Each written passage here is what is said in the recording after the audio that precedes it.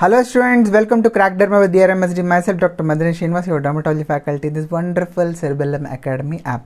So this is the next based question in dermatology. You are able to see the question mentions that a woman is having a painless genital ulcer and there is a painless inguinal lymphadenopathy.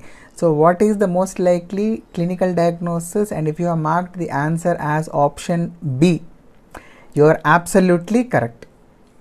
With the announcement of the next, the lengthy questions or clinical based USMLE type of questions are going to come into the trend most likely.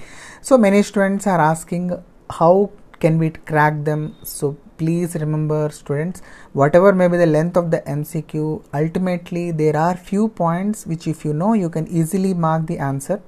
So here is a beautiful mnemonic to remember the manifestations of syphilis, which is a very important genital ulcer disease. So if you see, the name is little bit tweaked and we have made it syphilis. Why? Because in this condition genital ulcer and also the lymphadenopathy both are painless. So both are painless.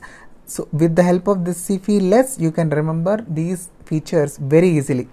So please do follow Cerebellum Academy and also Crack Derma with DRMSD if you like these kind of short videos. Happy learning dermatology. Thank you so much.